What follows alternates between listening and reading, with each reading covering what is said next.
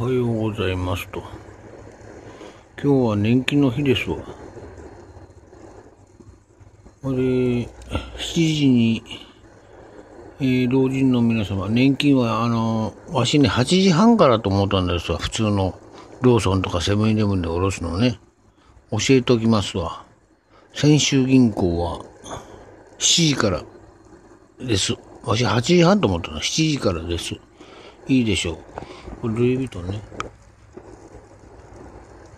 これでも5000ですよ。中国製で。で、革が10万で、中古で1万。これはね、これはシャネルです、本当に。シャネル。で、もうちょっと青いと思ったけどね。まあ、ここにあるでしょ。シャネルのマーク。で、シャネルは高い。で、あれはちょっと合わんな。シャネルね、これ。で、大きいマークは20万ですわ。ほいでね、俺一ついろいろなこと思うんだけども、なんていうかな。ヴェルサーチがいいですわ。ズボンが30万。ね、普通買えません。で、姉ちゃんが言いました。ヤクザの女って30万の服は買えません。普通15万の給料で。大金持ちか。ほいで大金持ちでもね、ヴェルサーチとかね、シャネルとかね、どこに何があるかわかりません。和歌山の人も、家政婦にバッグ持たせたぐらいでね、バッグしか知りません。バッグでも、芦屋のお嬢様と3回デートしたけどね、300坪のお嬢さん。青山言っとるけど、革のバッグはね、800万だそうです。ワニ革。ね、こんな色のね。そのぐらいの大きさ。ほいでね、大黒屋とかリサイクル屋行ったらね、まあいいか喋るか。大学時とリサイクル行ったらね、待てよ。あれ入ったのかな入った。そしたらね、中古でね、300万、250万ですよ、革の我慢。あれはちょっとな、シーマ2台買いますわ。ほいであれやね、そこにマニラなんとか5万9000円だった、800円だったけど、片や30何万って、あんな飛行機落ちんですよ。だけどロシアの飛行機落ちてるでしょ。要は金がないと早く死ぬ。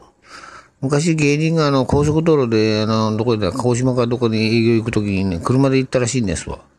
あれ、新幹線使うと言ったら死んだんだけどね。やけ貧乏人は早い死ぬと。特典ついてもらって。で、今日はもうちょっと喋りますわ。俺の面白いことがあるんですよ。やっぱ金だね。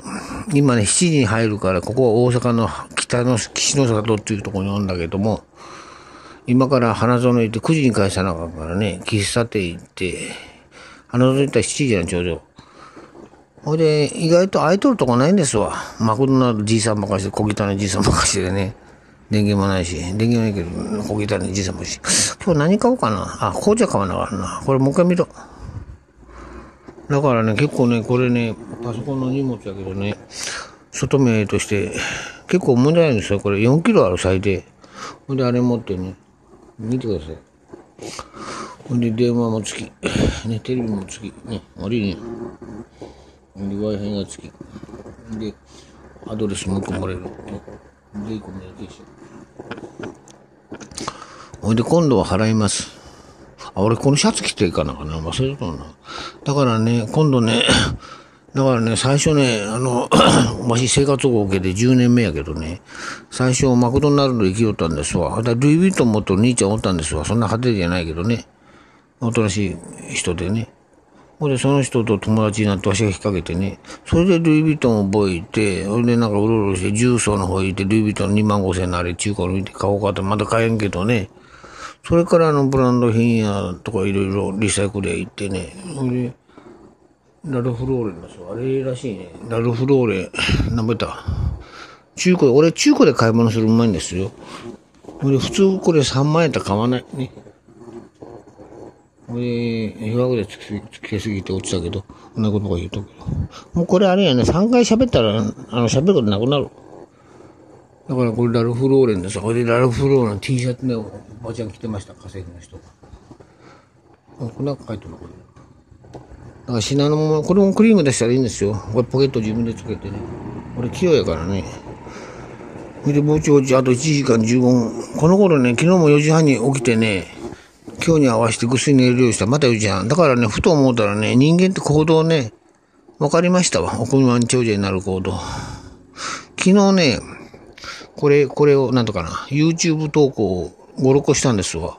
やっぱ癖なんてまたしてるでしょ。だからその癖作らなあかんな。今日は倫理でいきますわ。今日の題名。ルイ・ヴィトンの帝王、ホストの帝王。俺ね、新地にね、新地と、隼人が俺あれやな。なんとか、スナックね、安い物件探そう。おいで頭金で。あれ、風俗の許可取らなきゃいけないらしいですわ。だから1軒目で、ブランデーとかで出してね、ラウンジ経営して。で、福富太郎っておったんですわ。キャバレーの昔、ハワイとか作った人ね。あの人死んだけど、金持ちだいぶ死んだんですよ。誰やったかな。関口房郎ってブッシュ大統領とダービーバー40頭持っとってね。10億円はうまかってますわ。その人死んだしよ。間ってホストクラブおるでしょ。俺も変わりもんやから50の時面接行ったんですわ。ほいでね、その当時ね、レジャー新聞にね、この和平ない時代ね、10年前、50ぐらい、今70やから55ぐらいの時ね、ホームレスの時。で、親の年金もらってホームレスしよったけどね、内緒やけど、さもね。ほいで、シャツ買ってね、ワイシャツ買って、間のとこ面接行ったんですわ。それがね、なんとかこんとかさんの旦那がね、55でホストクラブになったらしいんですよ。芸能界引退して。名前だったら北海道の女優のね、女房。それ見とるから、それで感化されて、わしも間のとこに行って新宿の奥の方行ってね、来てるか。うん。料金払ったか来てるか、忘れた。新幹線で行ったんですよ。新幹線、行きは新幹線。ほんで面接ね、受けてね。で、お宅年やからちょっとダメです言われてね。ほんで、女の子を連れてくれば同伴できますって、一回外出て、面白いでしょ。外出て、ほんで女の子ちょっと探しよったけどね、そのレジャー新聞の、その餅みたいな女がおっぱい出しよったから、それが気になって、そっちの方に巣鴨行って、電話して、タクシーで巣鴨行ったんですわ。ね。お茶んちょっと3台ぐらい、わからんって。新宿から。かっこいいでしょ。ほいで、行って、デリヘル、ホテル入って、姉ちゃん、デブが来てね、で、おっぱい揉んだら、餅みたいでさ、90キロぐらいの来た。なんか雨やかな、なんか硬かったな。だから、それで朝方、ほいで、2時間でちょっとじくって、一発したんかな、したな。ほいで、朝方、巣鴨のそれの喫茶店で、個体広いでしょ。ほいで、喫茶店入って、そこから帰りは各駅ですわ。今はね、キセルでね、東京まで行きますわ。ちょっといろいろな陸送しよったからね。それは内緒だけども、私は捕まってません、何も。ほいで ETC とかね、バーがあるでしょ。社長が教えてくれるんですよ。ドーン行くのね。ナンバー隠して、首を下下返して。あれだいぶやりましたわ。東京から夜中までとかまで今喋ったらダメやけど。まあ、わしの話は面白いですよ。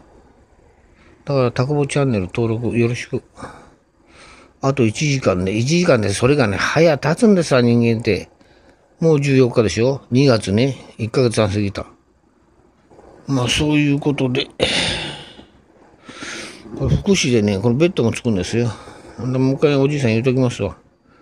介護保険で6000か7000引かれるからね、せっかくやから、その6000あったらですよ、福祉受けられるんですよ。だからそういうことを知らないね。日本の年金額5万5千、女の子も5万2千、なんぼ風俗勤めて1000万や1000万も300、100万入ろうが、毎月払う額は国民年金決まってるね。だから5万5千以下。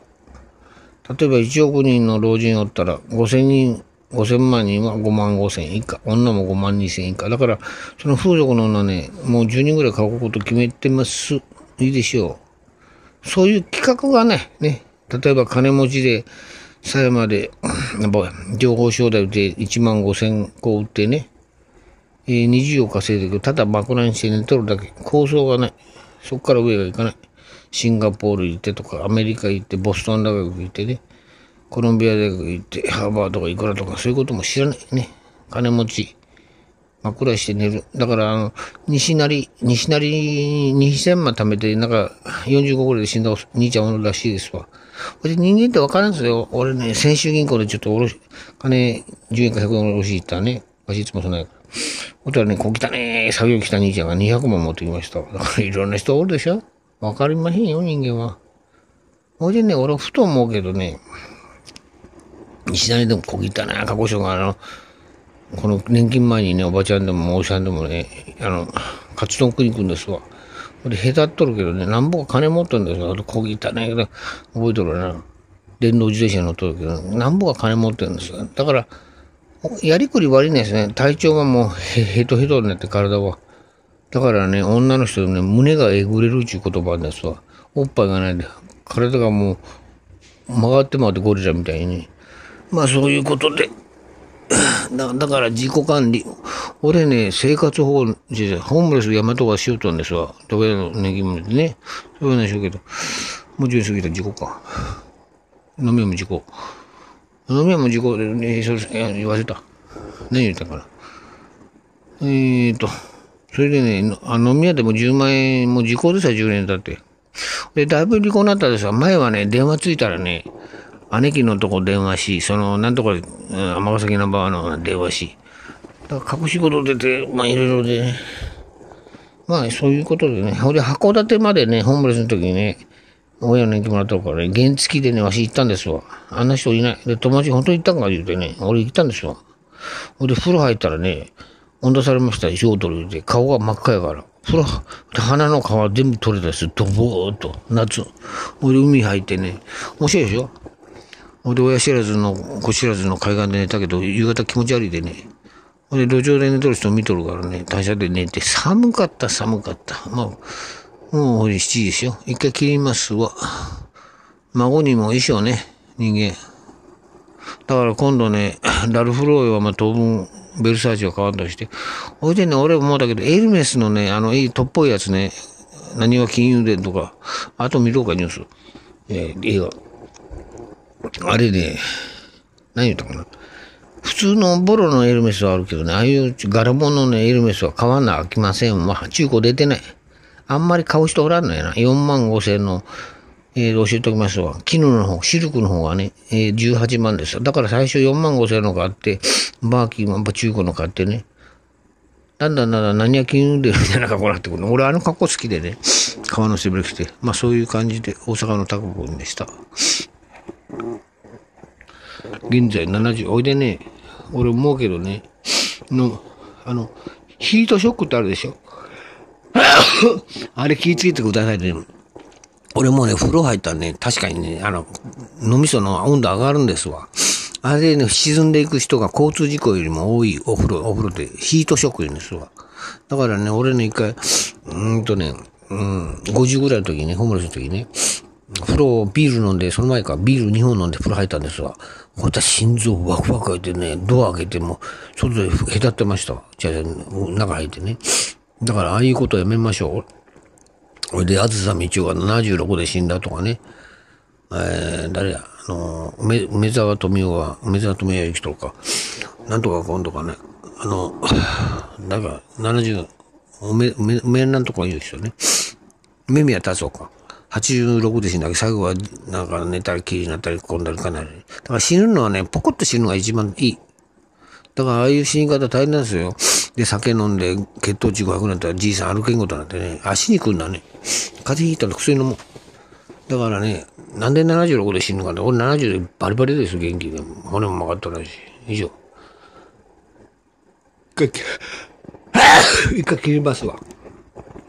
おいで、私のコメント受け付けませんから。もう、コメントあったらね、なんか便所して、うんこしてしっかり喋ってくださいとかね、嫌かもしれないな。